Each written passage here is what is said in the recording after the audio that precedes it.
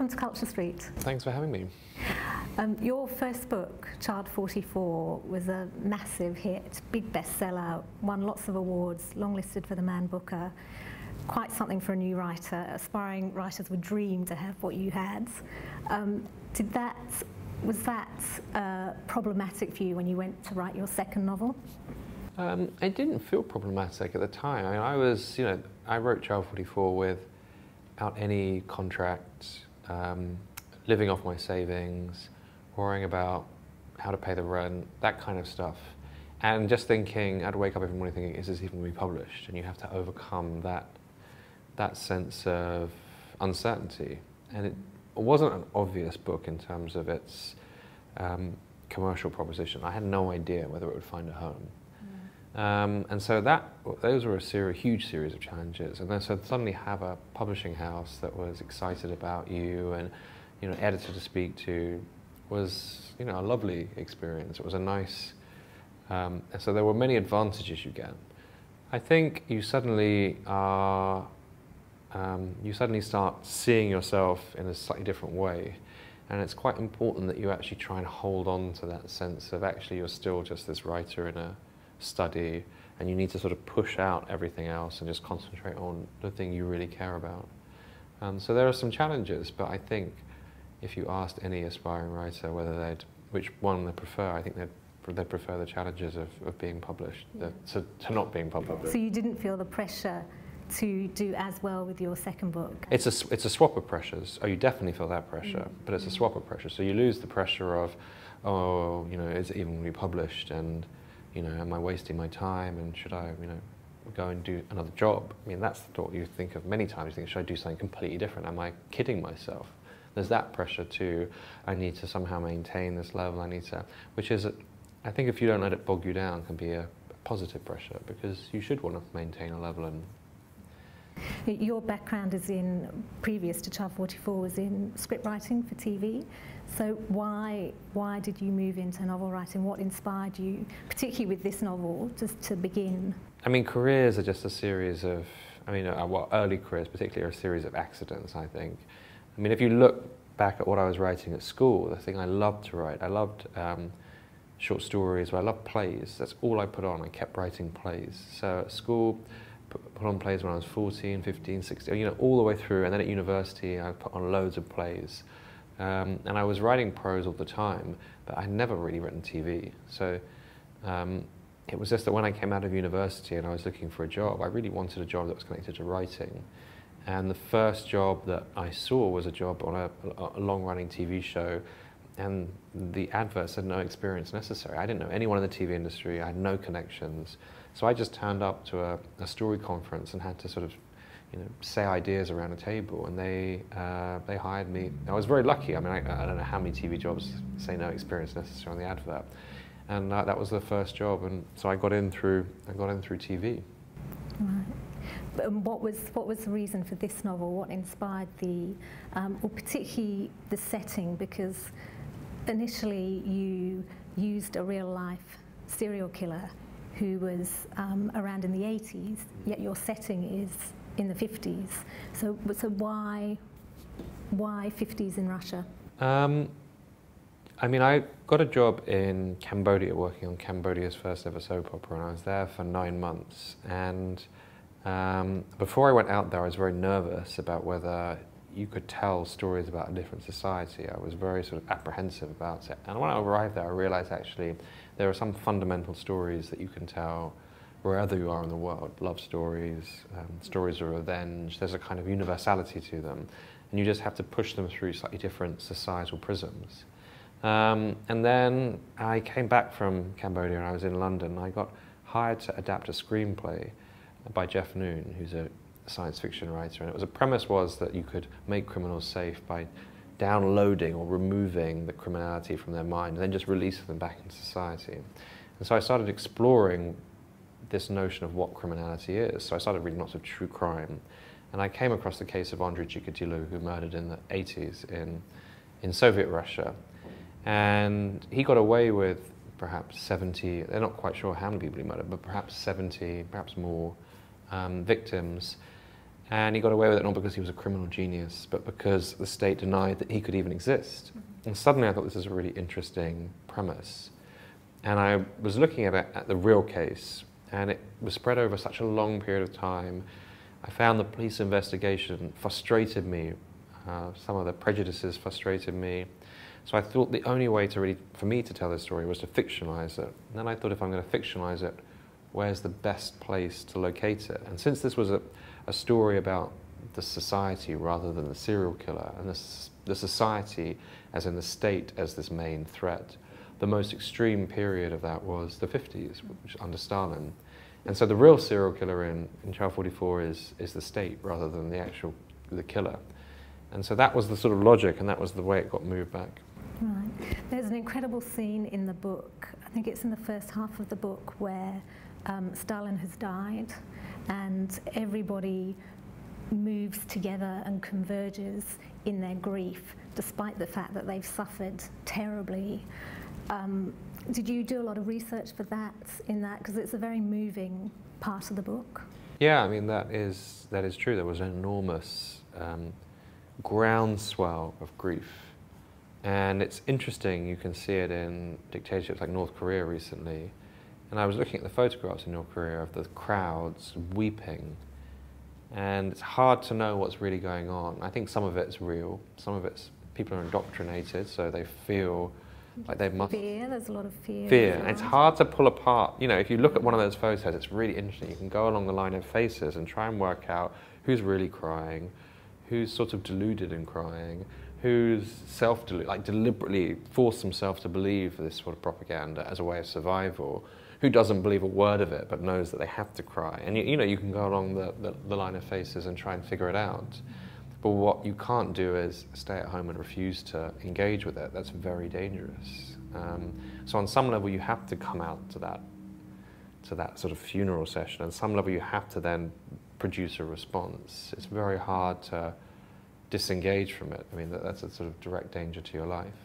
I mean, there are moments in the book which are very dark. I mean, terrible things happen, and one of the things that comes in and out of the book is the torture that goes on, but it's not terribly graphic in the way you describe it. And there's a particular means of torture that you use a number of times in the book.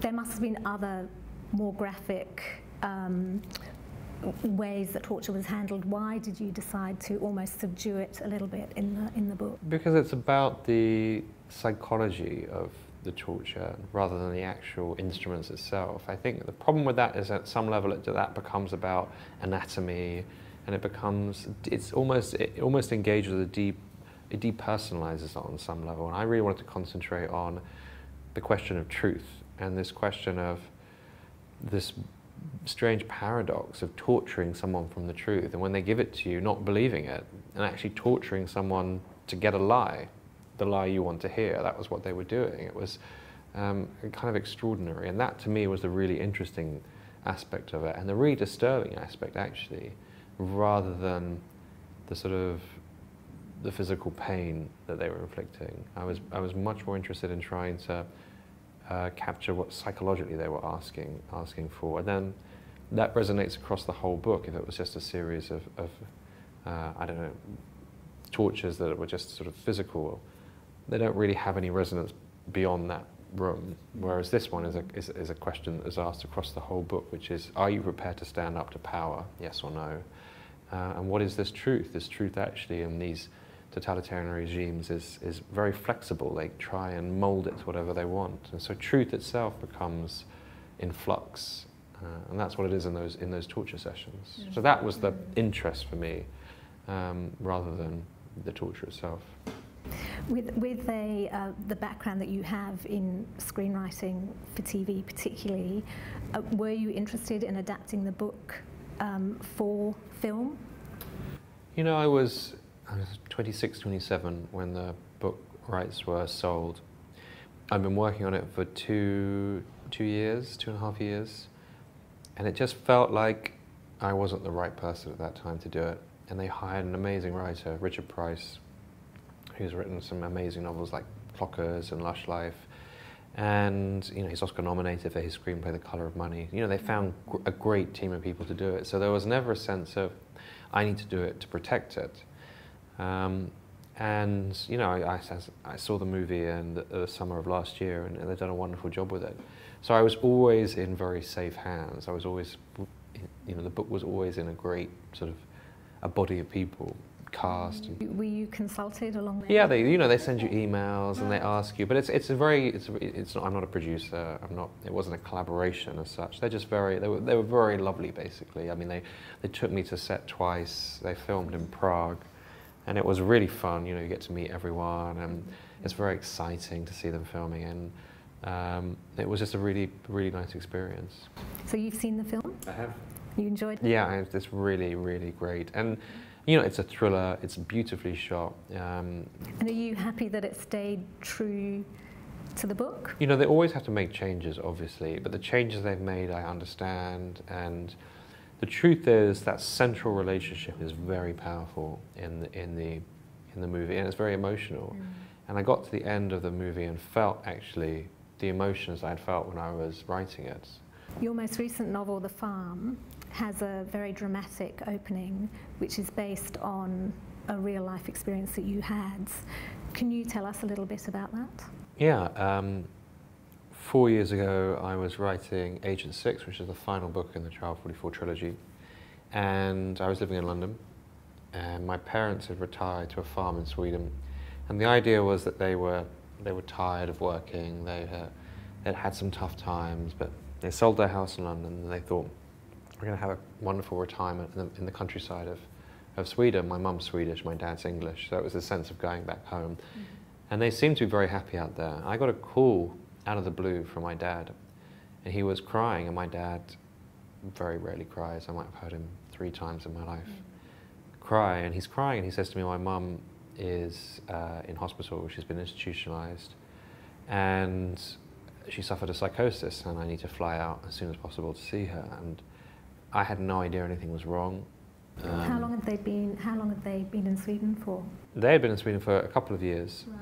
And then they come back and forth to England, but they'd been in Sweden for a couple of years, and I visited them. This is very different to the actual story they told, but no, I'd visited them, and it seemed wonderful. It was a beautiful farm, and it seemed like they had got everything they wanted. And I then booked a flight to Sweden. And it was late in the evening, I think. Anyway, I can't remember, but it was, I couldn't go straight away. It was the next day, it was the earliest flight. Before I could take that flight, I get a call from my mum. She's left the hospital. She told me that she was sane, that my dad was lying. In fact, everything he told me was a lie, and that he had been involved in something terrible, a criminal conspiracy, a conspiracy of some kind, and she was coming to England to tell me the truth about what happened. And she says, listen, I've left the hospital, I've convinced the doctors, he's lying, I'm telling the truth. And I had to rip up my flight ticket to Sweden and wait for her at Heathrow. And she arrived, and I took her back to my apartment and listened to her version of events. And I had to decide whether she was ill or my dad was involved in something awful and had done something terrible. And that's the sort of fundamental premise of the book, which is a son or a child having to decide between their parents. And Daniel is the son in the book. And it goes back, so he's one of the narrators, and the mother's one of the narrators as well. I mean, it's obviously a very personal story, even though you fictionalised what had happened to you. Did you need to speak to your parents about writing this story? Yeah, I mean, they read actually all the drafts. So it's the first time in my life that my mum has given me notes on my book. So I got notes from my editor, notes from my mum. They did. I mean, there were many options with this book, and the only option that interested me was telling it with my mum by my side. I mean, you could have thought, oh, let's wait until much later in my life.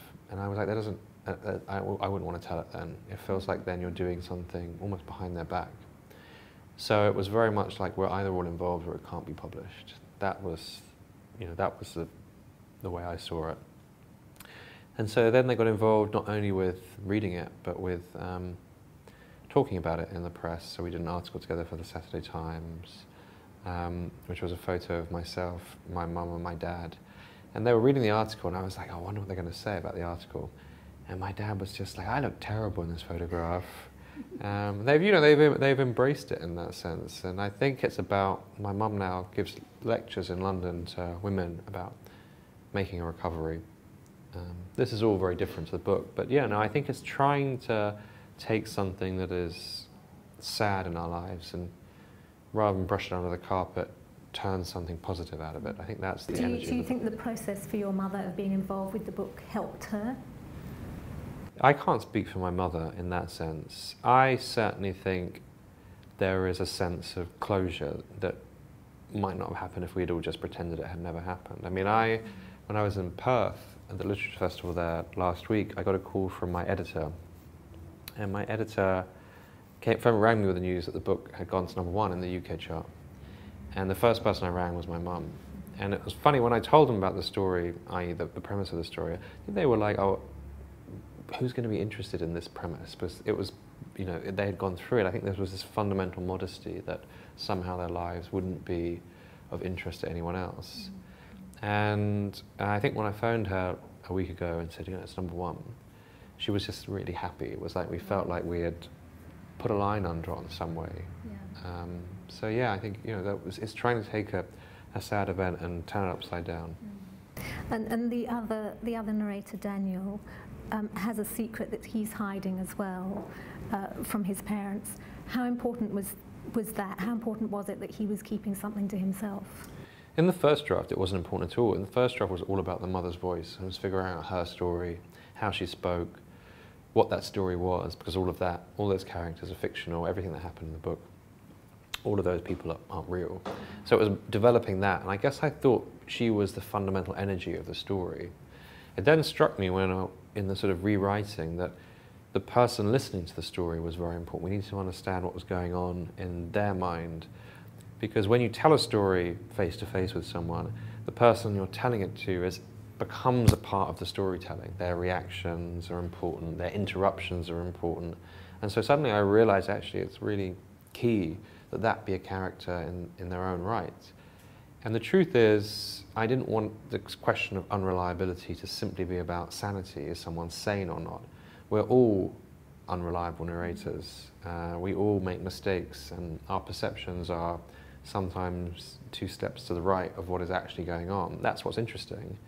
And so it's interesting to have someone who is full of secrets, but is apparently sane, with someone who is apparently or possibly insane, also full of secrets. Because then you ask, well, actually, the difference becomes much smaller than you think it is.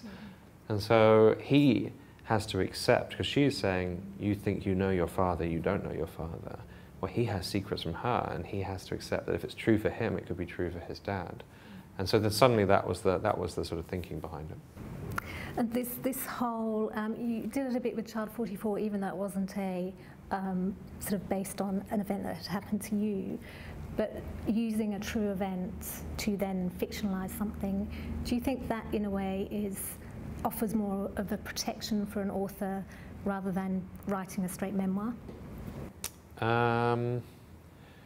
A memoir, yeah, they are very different. I mean, well, particularly for the farm. For the farm.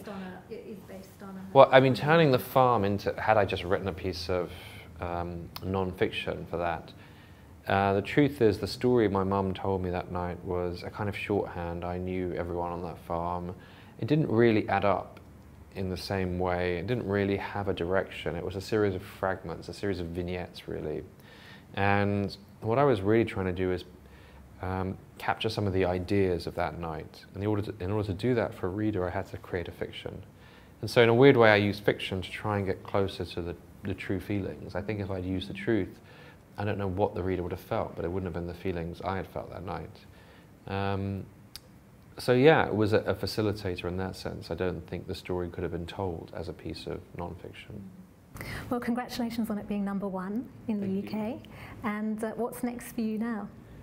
I'm adapting The Farm actually for screen, so it's interesting that So you are going on to. Yeah, no, this one I thought I'm doing that, which is exciting. In fact, I'm doing that. I've done a draft. I'm doing a new draft on tour, so it's happening as you know, as the tour unfolds. So maybe Australia will be folded into it somehow. So I'm doing that, and then I have a TV series coming out on BBC Two in the autumn, a thriller, and Does it have a name, or are you? Yeah, called London Spy.